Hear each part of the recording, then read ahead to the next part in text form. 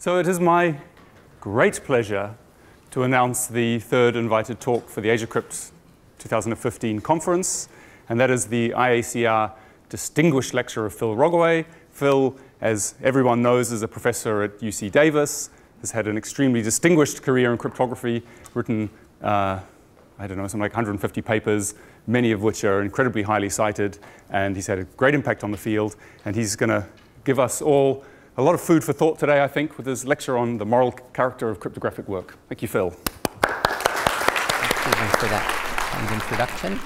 And thanks to the IACR board for inviting me to give today's talk. I guess they take a bit of a risk when you invite Phil to give a talk. You have no idea what might come out. So what I'd like to talk about today is something that's I've been quite obsessing over since the summer of 2013. And that is the moral character of cryptographic work and the corresponding moral responsibilities of cryptographers and of the cryptographic community as a whole. I'd like to try and set things in context by discussing social responsibility of scientists in general. I think our current conception of the social responsibility of scientists emerged during World War II and its aftermath. And three particular events, I think, were especially formative. The first of these events was the experience of the atomic scientists. After the war, many of these physicists, driven by a sense of culpability for what they had unleashed on the world, became quite politically active. And well, events like the unveiling of the Russell-Einstein Manifesto, I think, really were a landmark in activism among scientists. That particular one giving rise to the Pugwash movement and eventually Joseph Rotblat's Nobel Prize in Nobel's Peace Prize. A second important historical event was the Nuremberg trials immediately after the conclusion of World War II. Remember that these trials began with the prosecution of 20 physician researchers for experiments on humans, often quite macabre and routinely fatal. While the defense proffered that the physicians were only doing their jobs, this was pretty much universally rejected as both a legal and moral argument, and many of the physicians were in fact executed. The third historical event occurring during this post-war, Cold War period was the rise of the environmental movement. Rachel Carson's book, Silent Spring, I think was especially formative. And she painted this picture of man's future dystopia, not by going up in mushroom clouds, but by the kind of slow poisoning of our environment through the overuse of pesticides.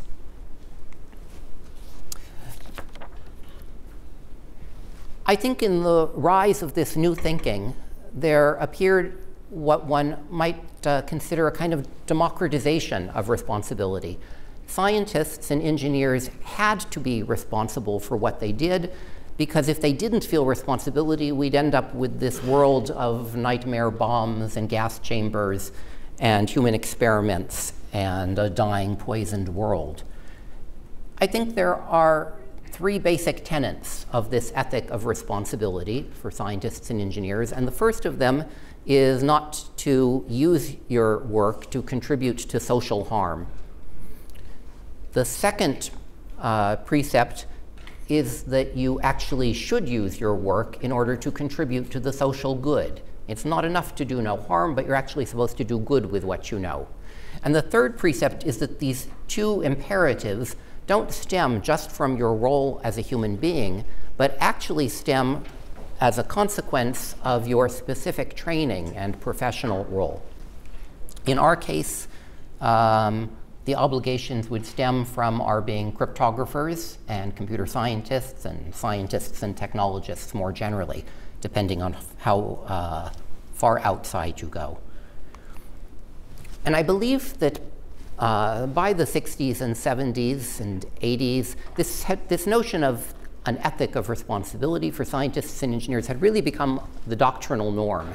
For example, professional codes of conduct like the ACM Code of Ethics and the IEEE Code of Ethics would embody this ethic of responsibility. The first two imperatives I listed are the first two imperatives of the ACM Code of Ethics. There was a rise of non-governmental organizations, things like Computer Professionals for Social Responsibility and the EFF, and these organizations were interested in science being moral.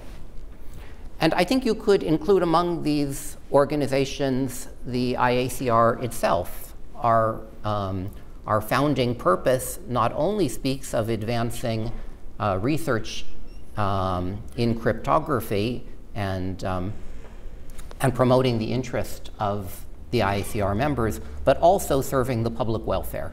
This is also an important part of our mission. And in this light, I think the figure of the good scientist became a kind of cultural icon.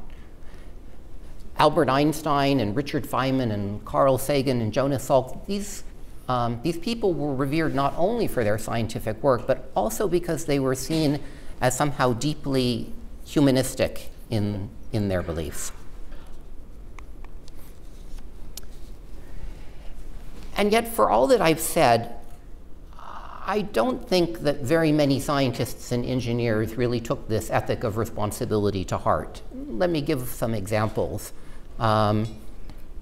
Throughout the entire Cold War period in the United States, it was never difficult to find the hundreds of thousands of scientists and engineers who were directly engaged in building the munition systems that were killing people by the droves.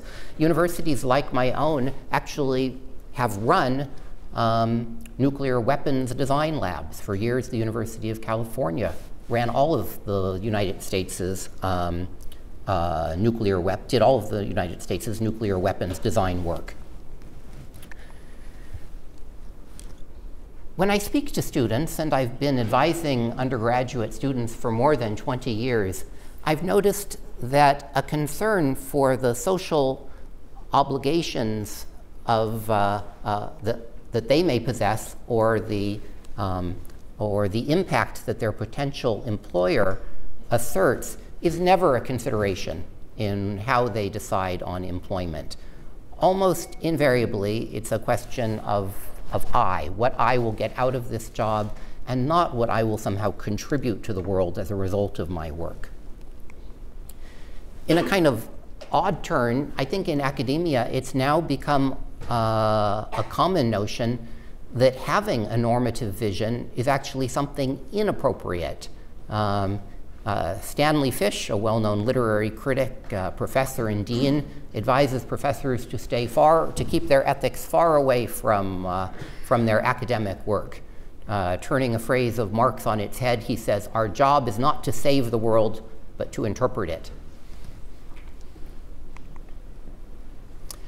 In the last few years, as we've been recruiting faculty members into my department, I always ask them to speak on the social responsibility of scientists and engineers. Many of them look at me like, you know, a deer caught in the headlights, not quite sure what such a question could even mean. One data mining candidate who came in a couple of years ago, and whose work seemed to me to be this amalgamation of DoD-funded work for socially reprehensible purposes, quickly answered that she felt no social responsibility whatsoever. "I'm a body without a soul," she said, as though this were somehow an okay thing to say and to be. But I guess none of this would actually matter if, if what we didn't implicate politics. And perhaps it doesn't. Certainly there are lots of objects that directly implicate politics.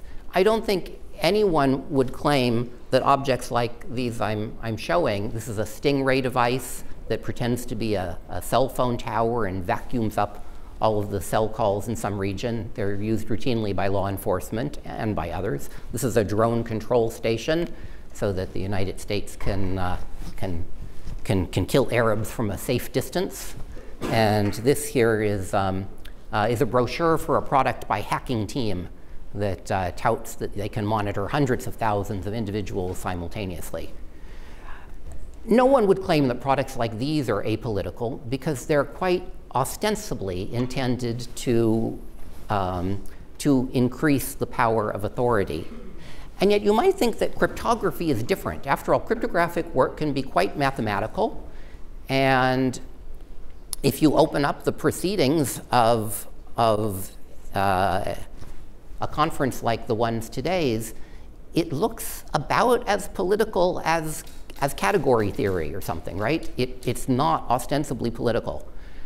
So part of my mission in today's talk is that I want to show you that stuff like this actually is political, that it does embody political sentiment. Maybe I should say that when I speak of politics today, I'm really speaking of who has what power in society.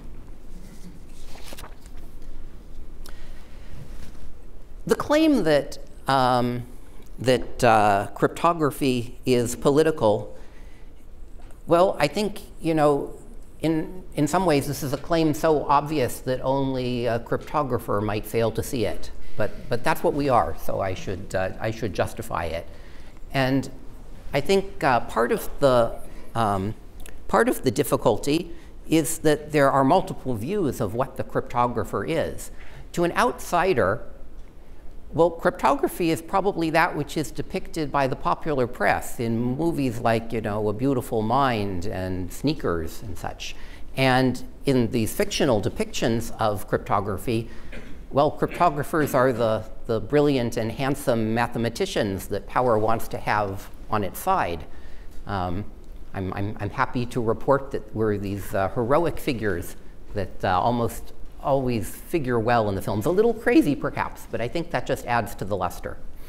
And similarly, the crypto hobbyist, well, he's probably read books like those of David Kahn or James Bamford, which show quite clearly that historically, cryptography is about power. It's an area in which governments spend enormous sums of money, and not unwisely, because cryptography determines the outcomes of wars, and cryptography also undergirds economic and political maneuverings. But I don't think that any of us would confuse these fictional or historical depictions of cryptography with what we actually do, right? We hack math, and that doesn't seem very political at all. So one explanation for why the outsider might see cryptography as political and the insider might see it as not so at all is because of these two archetypes of what the cryptographer is. Is he some kind of mathematician or some kind of spy? But I don't think this ultimately explains very much. You know, for one thing, cryptography actually used to be more political. Here's Whit Diffie speaking at the Newegg trial. He's talking of his wife, and he says, "I told her that we were headed into a world where people would have important, intimate, long-term relationships with people they had never met face to face. I was worried about privacy in that world, and that's why I was working on cryptography." And you know, I believe Whit means this, and in his follow-on work and in his work with Martin Hellman, you see this evinced again and again, you know, in their concern for the key length of DES, or in Whit's book with Susan Landau on the politics of wiretapping, or in his introduction of forward secrecy. Even more ostensibly political is basically the entire body of work by David Chaum. Remember in 1981, he introduced this notion of mixnets in the paper on anonymous electronic mail. And throughout David's career, he's spoken of socio-political aspects of cryptography. Here in a CACM article of 1985, Chom writes, "The foundation is being laid for a dossier society in which computers could be used to infer individuals' lifestyles, habits, whereabouts, and associations from data collected in ordinary consumer transactions. Uncertainty about whether data will remain secure against abuse by those maintaining or tapping it can have a chilling effect, causing people to alter their observable activities." This seems quite prescient for something written in 1985.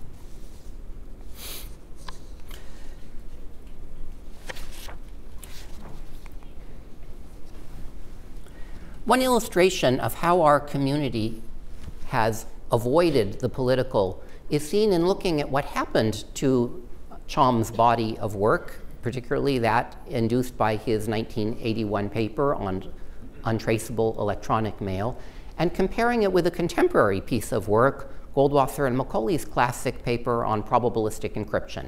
So both of these papers appear at roughly the same time, and they actually have very similar citation counts. And yet, where they went really differed enormously. You'll recognize the venues on the right here, where the Goldwasser-Macaulay papers went as us, right? This is crypto and Eurocrypt and such. And the papers on the left, the papers that were most important citing Chom's work, well, they actually don't go to any coherent community at all. They've been kind of scattered into the wind. Now, you could say, well, there's a simple explanation for this phenomena, that Goldwasser and Macaulay's work was rigorous. It was easy to kind of build a science on top of it. And Chom's work was not particularly rigorous, and that there would be obstacles to creating a scientific theory based on it. I don't think this explanation is valid at all. For one thing, Chom's work would in fact support rigor. And the fact that it wasn't provided from the beginning doesn't really imply much of anything. Diffie and Hellman's paper didn't rigorously define trapdoor permutations, secure encryption, or digital signatures, but nonetheless, it would be, these notions would be very quickly folded into the cryptographic field. Coming at it from another direction, multi-party computation for years and years lacked any sort of rigorous definitions, but it too was embraced as a truly cryptographic problem. I think the real answer as to why Chom's legacy and Goldwasser and Macaulay's legacy split is much more socio-political. And in particular, the framing of problems within our world, within the flagship IACR conferences, is invariably scientific and technical. And the framing of the problems that are being addressed in Chom's world is routinely social and political. Okay? And I believe our community is much more comfortable with the one framing than the other. Now, there is a community that has long lived at the nexus of cryptography and politics, and that, of course, are the cypherpunks. The cypherpunks emerged in the 1980s, and they believed that a key question of our age was whether the state and corporate interests would eviscerate liberty through electronic surveillance, or if instead the people would rise up and protect themselves through the use of cryptography. It's actually cypherpunks and not cryptographers who have been the strongest advocates for the use of cryptography.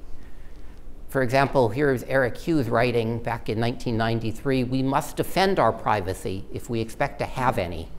We must come together and create systems which allow anonymous transactions to take place. We are defending our privacy with cryptography." And here's a passage from Julian Assange. "But we discovered something, a strange property of the physical universe in which we live. The universe believes in encryption. It is easier to encrypt information than it is to decrypt it. We saw that we could use this strange property to create the laws of a new world." And then finally, here's Edward Snowden I'm not sure if he's a cypherpunk, but here at least he's perfectly reflecting cypherpunk discourse in which he writes, echoing Jefferson, "In words from history, let us speak no more of faith in man, but bind him down from mischief by the chains of cryptography." You know, when I first started to encounter discourse like this, I felt kind of uncomfortable. You know, for one thing, it's not the way cryptographers talk. And for another, it seemed like they were kind of overpromising that, you know, there were all these obstacles to the real use of cryptography. There was malware and side channels and subversion and flaky software and so on. But what I've come to appreciate is that top cypherpunks understand these limitations very well. They actually know a lot more about building systems than I do. And yet they believe that despite these limitations, cryptography can still be formative in re-architecting the politics of our world. And yet some of this cypherpunk discourse seems to implicitly assume that cryptography is going to favor the weak. And I want to make clear that that's not necessarily true. I'd like to look at a few examples. Let's start off with conventional encryption. So one reason, so you might think that conventional encryption necessarily empowers the weak, but it very much depends on how the encryption is used, right? The encryption has to be architected into some system. And if this system is a content provider, for example, flowing a film in such a manner that it can only be decrypted by, you know, within a software or hardware boundary that the user has no realistic access to it, then you have not empowered the user or customer here, you've empowered the content provider. And similarly, if you architect a cryptographic system in which the NSA has access to escrowed keys, then again, you haven't empowered the individuals, you've empowered authority. So you could just throw up your hands and say, well, even for something like encryption, it all depends on the subsequent architecture. And yet I don't think this is the right view. I think the cryptography, the particular cryptographic problems do have tendencies, and the tendency for encryption, I do believe, is to support the empowering of ordinary people. After all, encryption directly supports freedom of speech. It doesn't require expensive or difficult to obtain resources. It's enabled by a thing that's easily shared. An individual can, at least in principle, refuse to use backdoored technology. And even the customary language of encryption imagines this world in which ordinary people are afforded the privilege of secure communication, right? The Alices and Bobs of the world are to be so privileged. And coming at it from the other direction, when we do try to use encryption as a way to prop up authority, we encounter lots of architectural problems. You know, Clipper chip failed quite miserably, and trusted computing didn't fare much better. In the end, I think conventional encryption does support this, does have this tendency to support the weak. Let's look at identity-based encryption, IBE. The aim here is to allow a party to use an email address, for example, as a public key. Seems a wonderful convenience. But what is often underemphasized is that this convenience is achieved through a radical change in the trust model. A user's secret key is no longer self-issued. It's issued by a trusted authority. IBE embeds key escrow, right? Indeed, it embeds a particularly strong form of key escrow where the escrowing authority is able to obtain not only all keys presently issued, but all to be issued in the future. And even if you do trust that trusted authority, a state-level adversary now has an extremely attractive target to subvert, right? Descriptions of IBE rarely emphasize this change in trust model, and the trusted authority never seems to be called something like that, right? It's usually the PKG, or public key generator. This sounds more like an algorithm than an entity. And in papers, even that entity vanishes further into the background, because in the formulation, an IBE scheme will be a tuple of algorithms, and the entities that conceptually live behind those algorithms play no role in any formal theory. Finally, let's think about fully homomorphic encryption. In brief, fully homomorphic encryption allows you to outsource your data encrypted under a public key that you own to a service provider who can then compute whatever you ask of it, returning to you the decrypted answer, and it doesn't have any idea what it's computed, but you decrypt and learn it. From a political perspective, this sounds utopian, right? This sounds great. You're disempowering the powerful entity and avoiding this kind of Faustian bargain that underlies cloud computing. But I would say this analysis is completely specious, because it's quite speculative if FHE will ever evolve into something practically useful.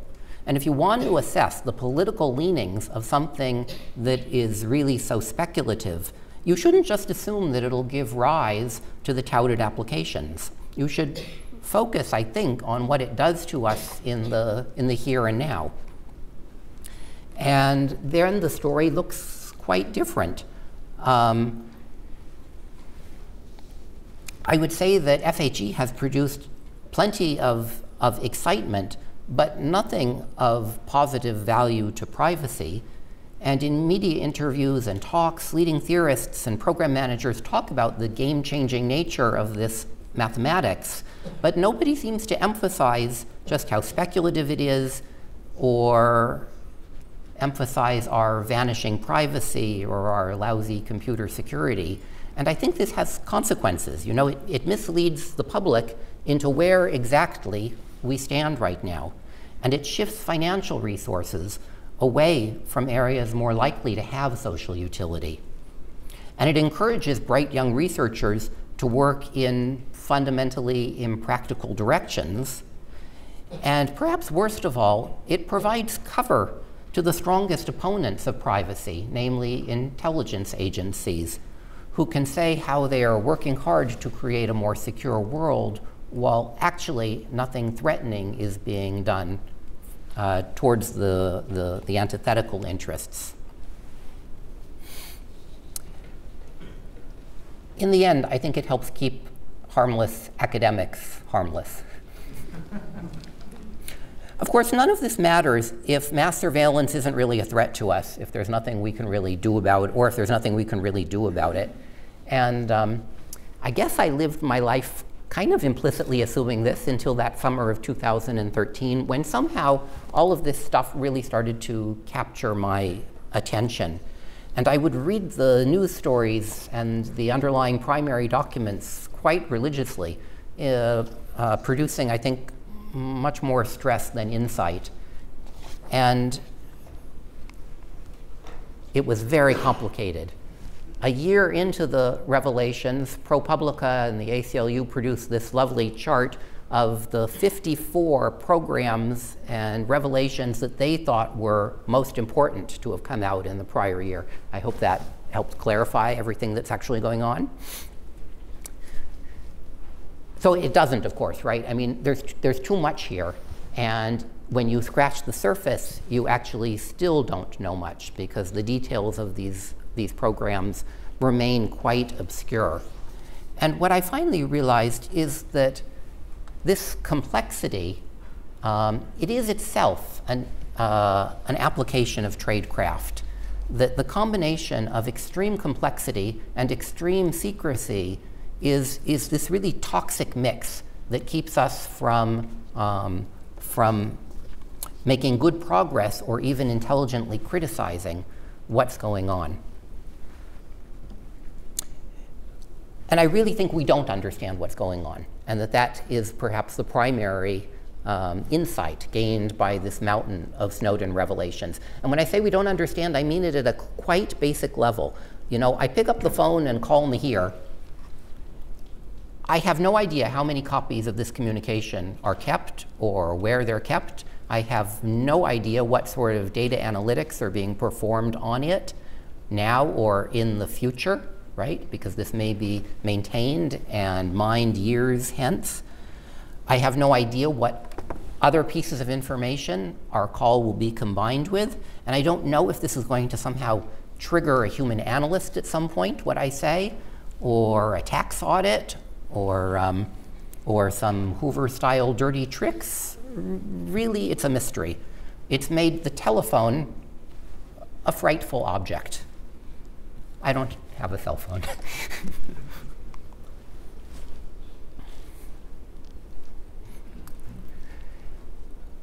I think that there's another problem, and that's that when we think about where we stand, we often fall victim to this extraordinarily effective framing by law enforcement on what the underlying problem is. So the law enforcement framing says that privacy is a personal good, that it's about your desire to control the personal information about you, and that security, on the other hand, is this collective good. It's about living in a safe and secure world. And that unfortunately these two things live in conflict and that we have to find the right balance.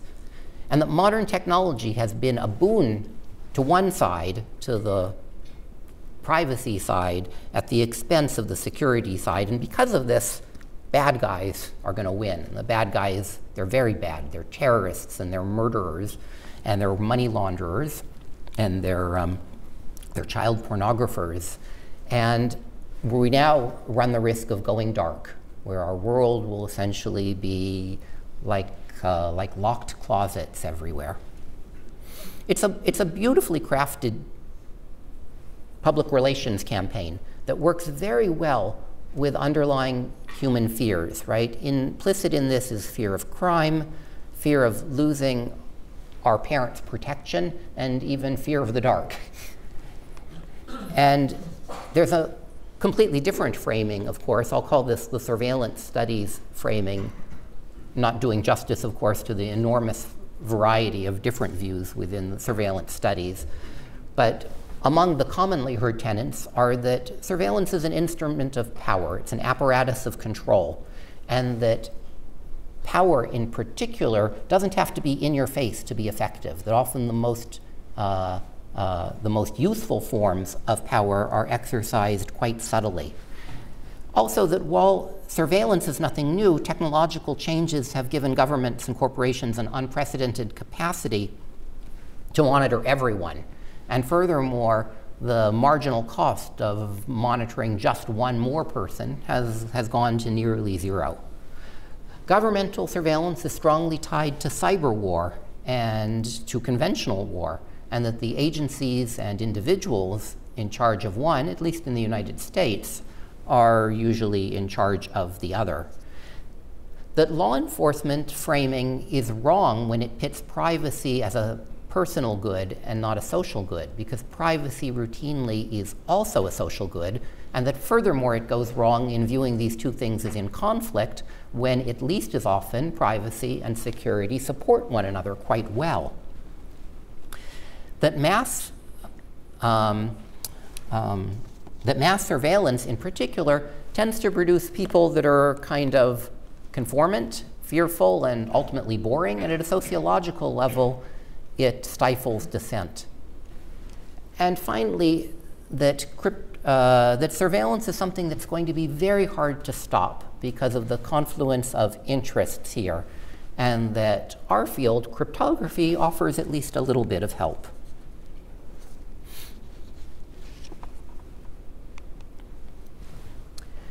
I'd like to comment that from my reading of the literature, excessive surveillance routinely, perhaps inevitably, becomes political surveillance. I'm including here a copy of the suicide letter famously produced by the FBI trying to encourage Martin Luther King to commit suicide, accompanied by audio tapes of extramarital affairs of his. And some student activists during the 1960s, US universities were thoroughly infiltrated with informants who reported to their FBI handlers. More recently, surveillance has become a tool for assassinations, for imprisoning dissidents, and surveillance combined or as an implicit part of what's sometimes called Miami model policing has become important in ensuring that, that protests are a very intimidating thing to go to nowadays. You will be photographed, your cell phones monitored, your car license monitored, and then you'll be put in a cage, tear gassed, and rubber bullets fired at you. And yet, I don't want to suggest that all of these intellectual reasons are, in some sense, what really undergirds my disdain of mass surveillance. Bruce Schneier, in his typically pithy way, says animals don't like to be surveilled because it makes them feel like prey, while it makes the surveiller feel like and act like a predator.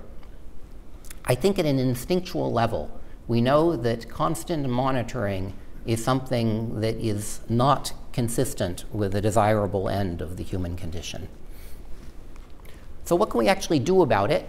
Well, I think one useful way of conceptualizing it was provided by Arvind Narayanan's taxonomy of I guess it's really applied cryptography, where he viewed cryptography as being partitioned into crypto for security and crypto for privacy. Crypto for security is cryptography that benefits commercial interests, that benefits commerce. It's the kind of cryptography that's in GSM phones or SSL.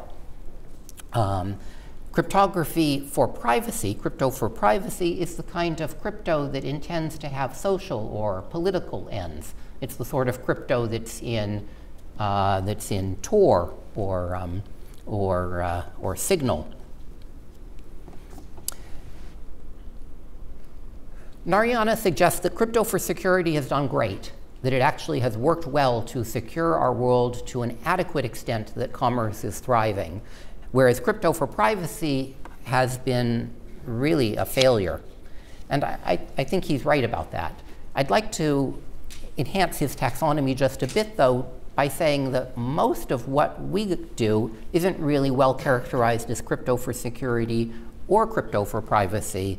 It's kind of crypto for crypto. And, you know, by this I mean that it advances it continues the program worked out by cryptographers, but has no obvious,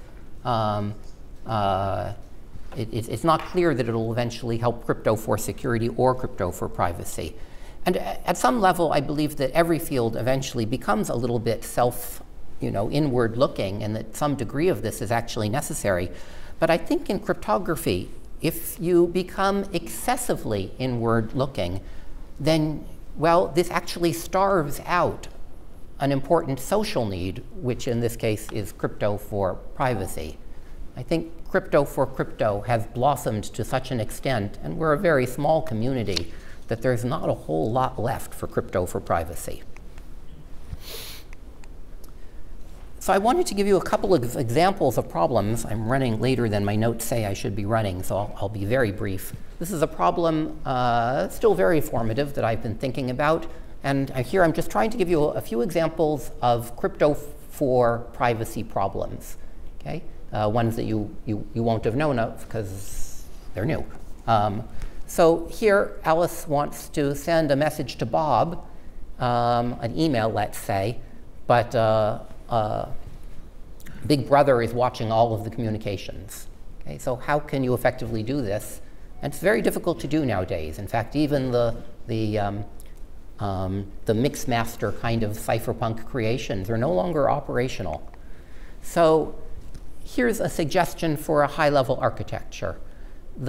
Alice drops her encrypted mail to this untrusted server X. That's how she sends a mail to Bob.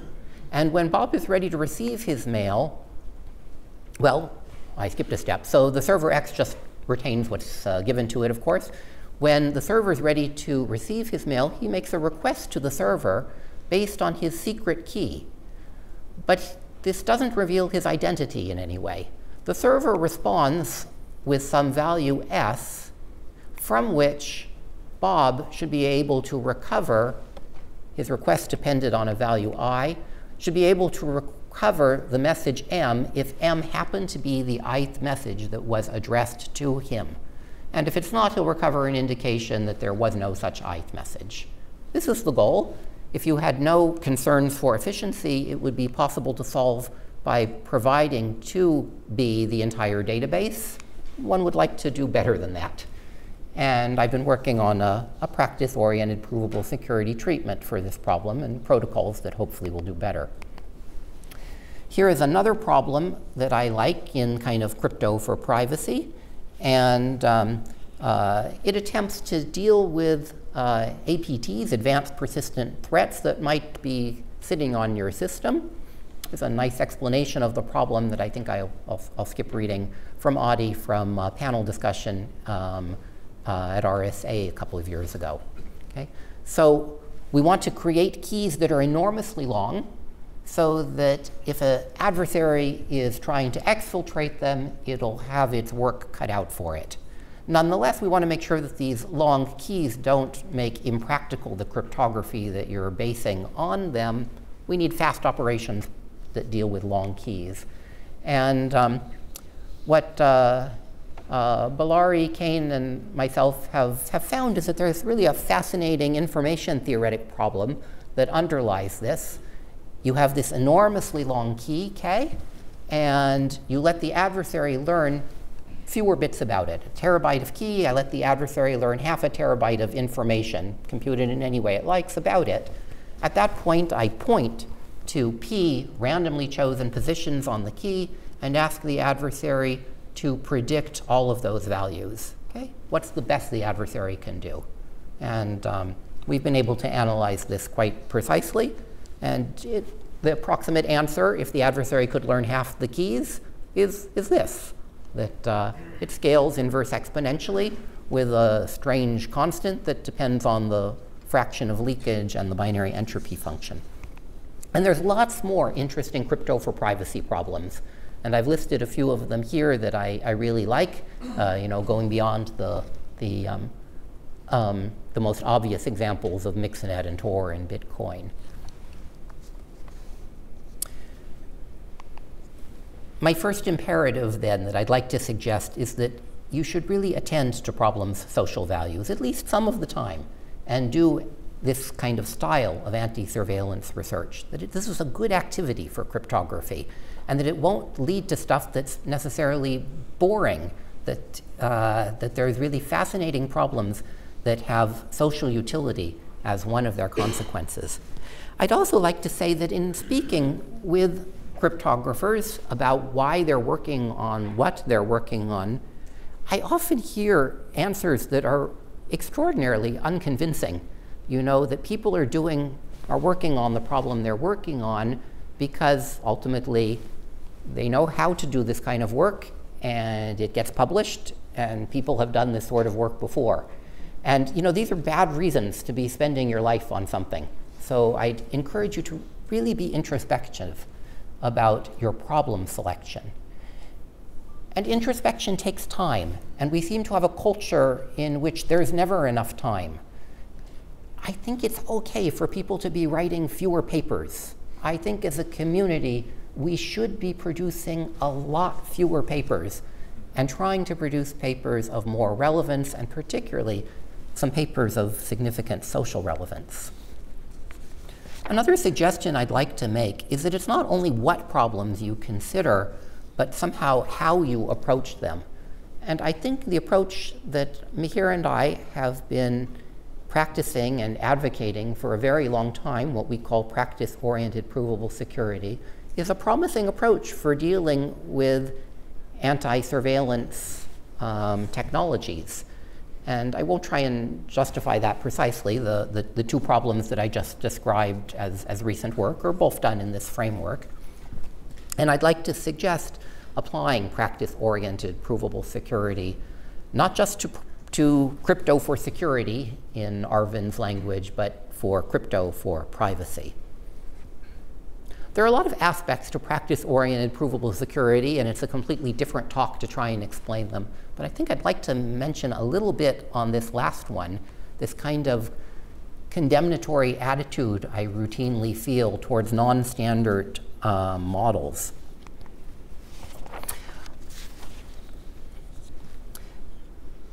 There's really been a quite extraordinary disciplinary narrowing of our field. You know, whole areas of inquiry, things like traffic analysis and information hiding and symbolic models and logical models and connections to programming languages and many more areas have been kind of pushed to the margin, not really considered a core part of cryptography.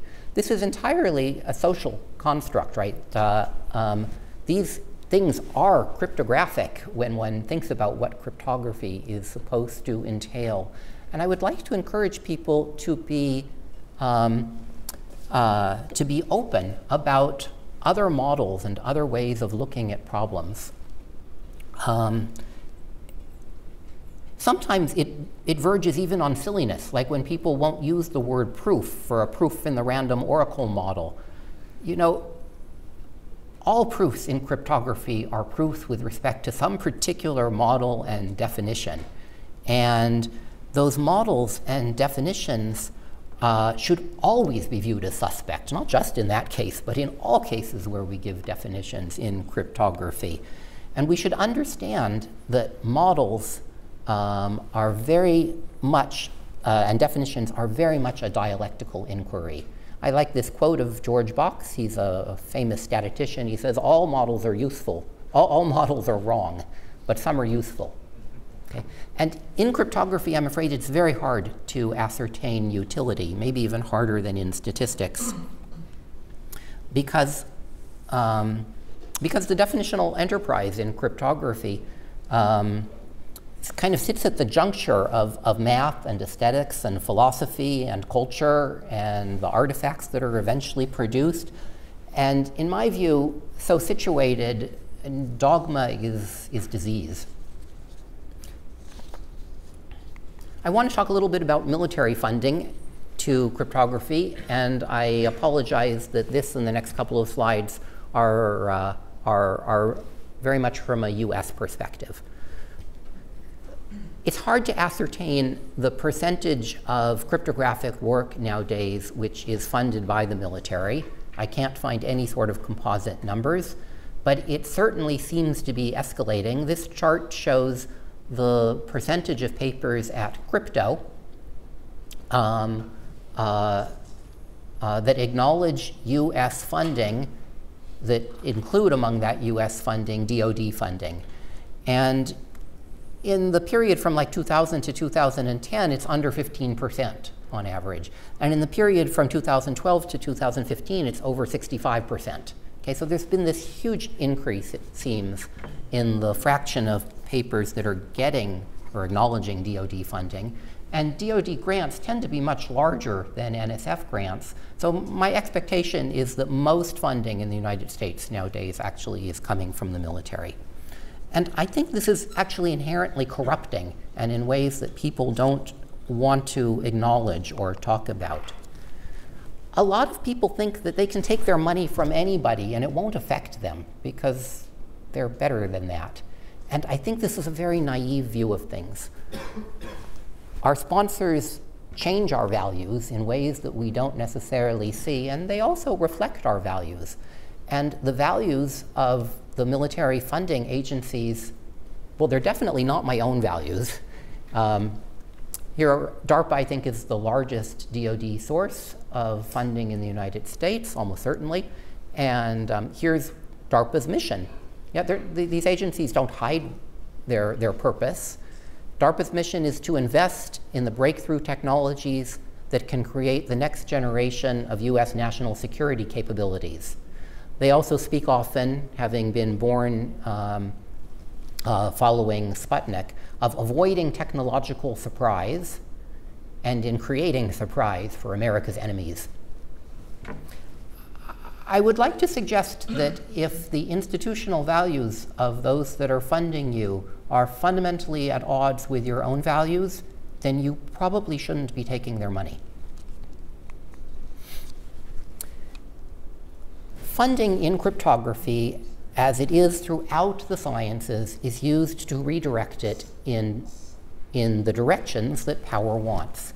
And it would seem that the directions that the NSA likes, and NSA advises all military agencies in the United States at least about cryptographic funding, the direction that the NSA seems to prefer is to have not very useful work, again, to keep harmless cryptographers. I'm sure many of you have seen these quotes from the lovely Eurocrypt 92 TRIP report that was released under a Freedom of Information Act inquiry. I'll read one or two. 3 of the 4 last sessions were of no value whatever, and indeed there was almost nothing at Eurocrypt to interest us. This is good news.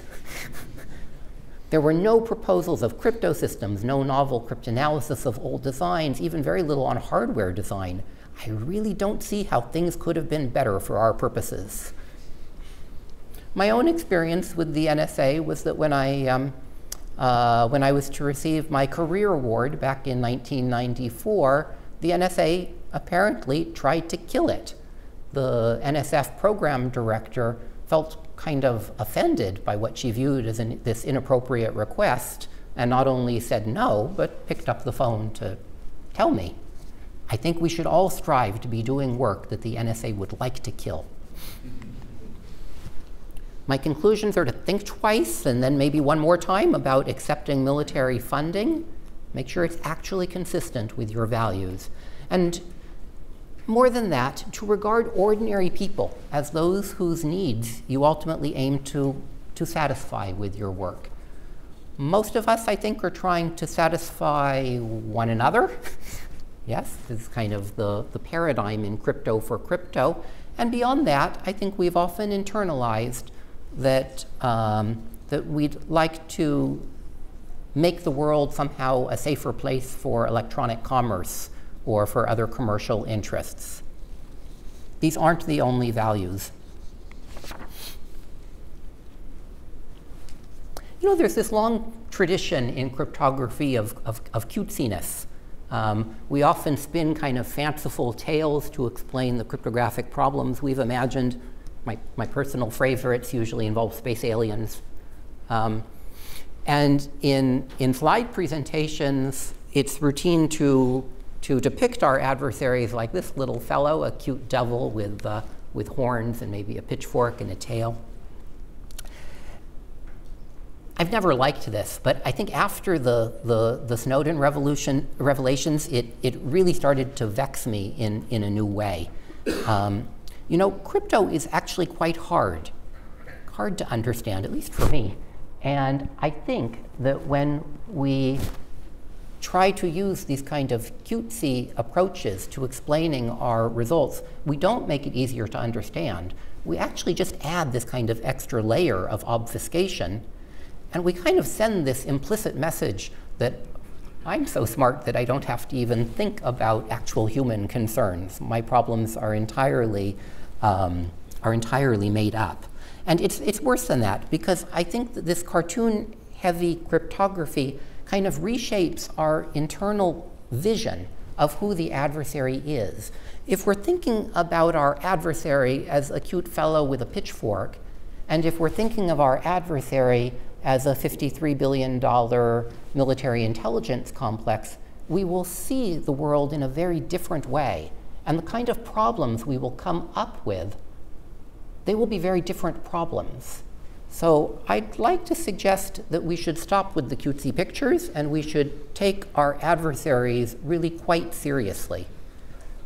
And I think we should, in particular, try to figure out what research is going to frustrate adversaries like the NSA and GCHQ, and we should do some of it.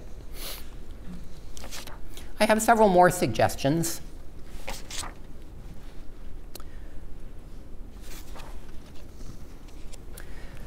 You know, many of us are academics, and at least post-tenure, we're supposed to be able to do whatever we damn please. This is not frequently exercised. And in fact, throughout most of the sciences, it seems that that academic freedom is not maybe even very necessary or important. But here we are in an area anti-surveillance research, if you want to think of it that way, for which academic freedom, I think, is actually useful. And academic freedom, if not exercised, is going to wither and die. It's already very much in decline. I think we do a social good when we exercise our academic freedom here.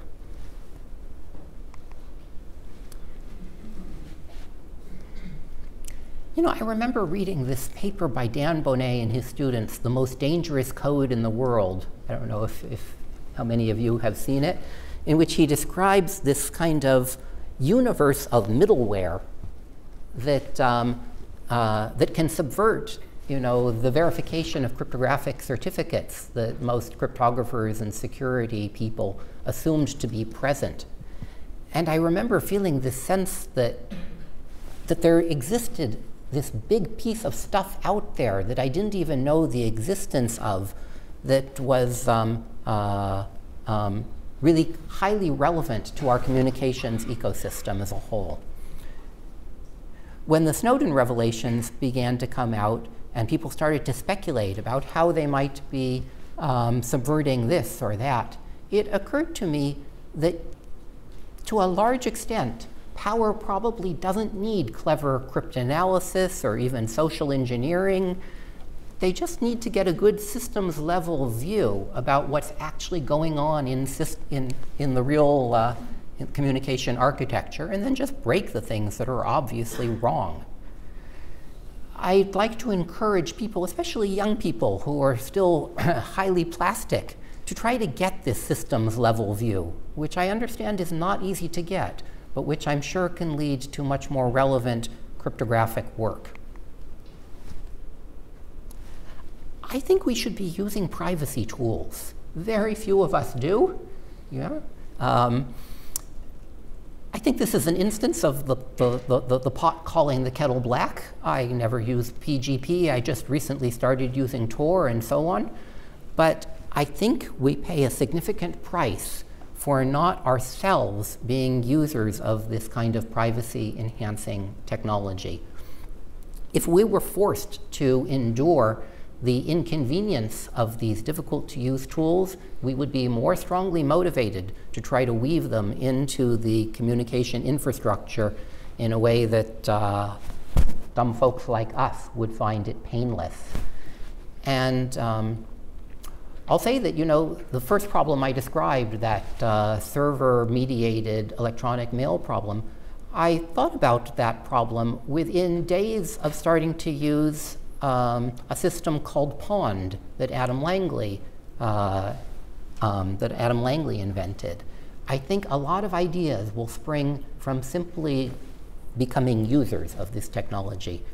One colleague told me that cryptographers' failure to use privacy-enhancing tools was to him like discovering your doctor smoked 2 packs of cigarettes a day and with an intravenous drug user on top of that and so on. I think it's not a bad analogy. A lot of us like to think of the internet as some kind of wonderful cryptographic, as some kind of wonderful commons. It's not really a commons at all. There are specific things on the internet like Wikipedia and Creative Commons and the free software movement, but most of us, most of the time, are using on the internet services provided by a very small number of very powerful companies. I think we should be doing our best to be replicating these services in a more secure way, in a way that's out of reach of power. And there will be important cryptographic problems in trying to achieve this end. Emphasizing that prerequisite, I think we should be trying to create amongst ourselves some kind of useful cryptographic commons. Now, the cypherpunks were already advocating this decades ago in their creation of anonymous remailers, for example. That was very much their program. I think we could start small. Wikipedia is a commons that we all employ. Maybe it could become a routine part of IACR conferences and workshops and doctoral meetings to spend an afternoon or an evening gathered around and hacking on Wikipedia pages so that cryptography, as reflected in Wikipedia, is really state-of-the-art and beautifully captured. I have a bunch of conclusions to give you. And no time. I have 1 minute, which I'll overuse. Time is a flexible thing. My view is that cryptographers are kind of twice culpable for the surveillance morass in which we find ourselves. First, it's computer scientists that really created this enormous communications infrastructure, and then that turned it into this amazing tool for surveilling us all. And on the other hand, cryptography offers at least some set of tools and hope to turning around this tragic event. I don't think I'm an alarmist with respect to, bizarre dystopias that filmmakers and novelists like to put forward. I don't worry about nanotechnology turning our biosphere into gray goo. I never worry about sentient robots coming and deciding that man is a pet, at best. But I think here,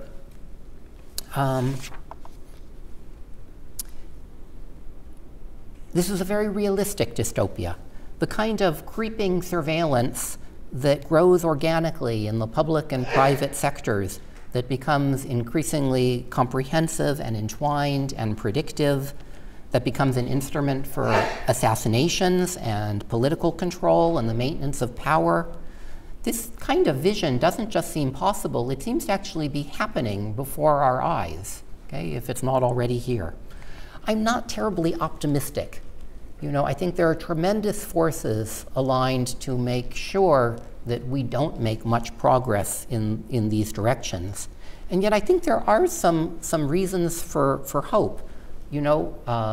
Cryptographic papers inspired by the Snowden revelations are starting to appear apace. There are several people in this room that have been going around giving talks about, post-Snowden cryptography and panel discussions on this matter.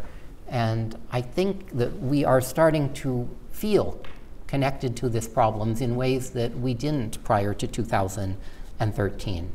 And the cypherpunks are still very much on the stage and creating anti-surveillance technologies. WhatsApp, for example, now has 1 billion users of it. That's a lot of apparently good cryptography in a lot of people's hands.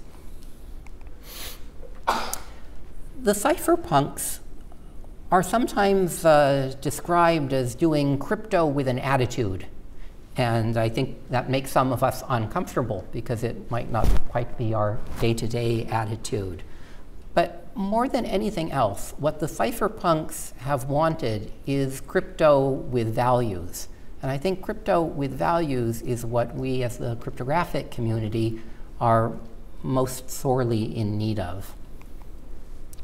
And I'll finally end with this. There's this quote, often misattributed to Pericles, that says that just because you don't take an interest in politics doesn't mean that politics won't take an interest in you. And as a cryptographer, you really can ignore the political and moral dimensions of our field, but it won't make them go away. All it'll actually do is to make your own work less relevant and less sociologically connected.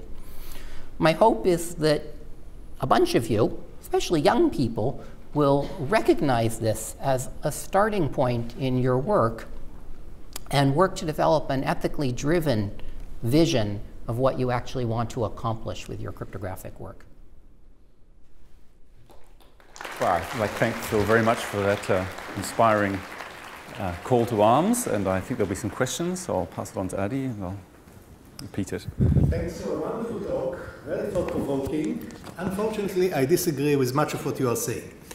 I'll take one example only, due to lack of time.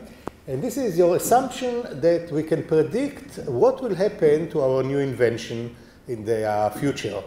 And I'll just give you two examples. You mentioned that my invention in the mid-80s of identity-based cryptography had an element of key escrow, which is bad. I absolutely agree that it has an element of key escrow. The question is, should have refrained from publishing this idea after it occurred to me. And you have to remember that in 2001, it led Bonet and Franklin to invent pairing-based cryptography as a solution to the problem. And this was used later to do lots of wonderful privacy-enhancing stuff. So while you may criticize the original idea as not going in the political direction you are interested, it was totally impossible to predict what will happen to it in the future. So self-censorship, or your last suggestion that every paper we publish should be tagged initially upon invention as being good or bad in principle, and based on it you should publish or not publish it, is very problematic. My second example, which goes the other direction, is Bitcoin. Bitcoin was invented as a wonderful decentralized system going exactly the way you wanted. On the other hand, if you look at how Bitcoin is practiced today, it's totally centralized. There is a tiny number of large consortium mining Bitcoins. It's used to do all the ransomware. I could go on and on about all the bad things that happened. I personally believe it's going to be totally wrong for each one of us to tag his ideas, his research ideas, as being born good or born bad, and based on it decide whether to publish or not to publish it. So I appreciate that comment and that concern. I've certainly struggled with it much myself. It is very difficult to ascertain the direction of science and technology, and I think that many of us use this as a reason to not pay close attention to where we think things will head. And I am not suggesting that people self-censor their ideas because they think that the political leanings are undesirable. But I think the simple act of keeping strongly in mind where you want things to go will tend as a whole to move us in this direction. Not to each individual piece of work, but somehow as a whole. If our community cares about the social contribution of what we're doing, I think as a whole, we'll move in that direction. And that's the most I can say about it. I would not minimize the difficulty in trying to be predictive about where our most well-meaning ideas might end up, or where our most concerning ideas might evolve. Thanks, Phil, for a very thought-provoking talk. I enjoyed it very much, and I think a lot of us here did. Could I ask you your opinion of the Internet of Things and the opportunities for personal privacy in terms of the future of the Internet of Things in 20 years' time, for instance? Certainly. You know, I like this phrase, the Internet of creepy things. I think we're continually promised technological advances which are supposed to make life better, and the Internet of Things is among them. What a wonderful world we will live in when our toaster knows us and our refrigerator can make informed decisions about our eating habits and so on. I myself have never understood how this vision of a technological future improves man's lot. And yet we seem to head in this kind of direction anyway. I would like to see people be quite skeptical about advances, not only in the direction of, you know, Internet of Things, but data mining and a host of technologies that we are closely connected to as computer scientists that I don't really believe are likely to contribute to a more positive future for mankind.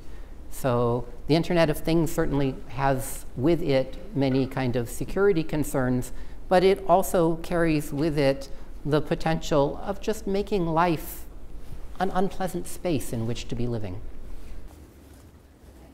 Okay, so I think sometimes we do work on stuff that the NSA are not interested in, but they're not interested in it because it's not in their mission. So if I go back to the 92 cryptolog, it says that he took along some reading material to avoid listening to some talks.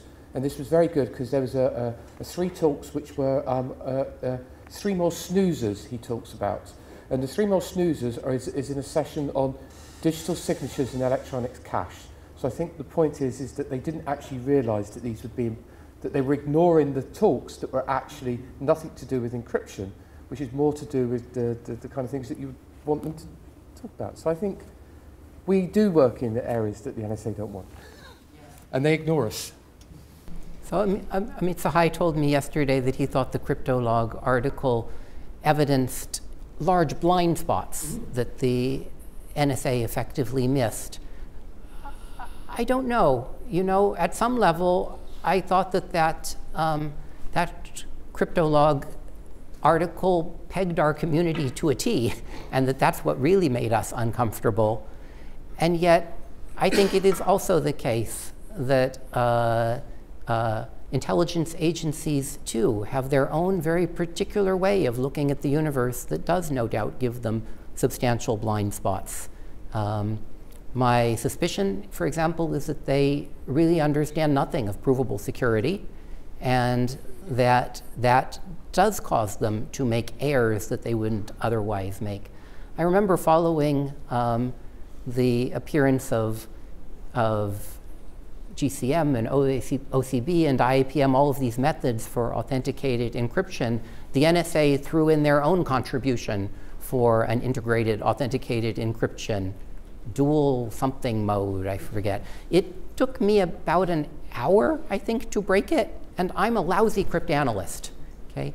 Why would NSA representatives produce this proposal, which they proudly said they had been working on for a couple of years to show that they hadn't really been undercut by us academics, that was so flagrantly wrong? Well, it was only flagrantly wrong if you had internalized a definition of what authenticated encryption was supposed to do.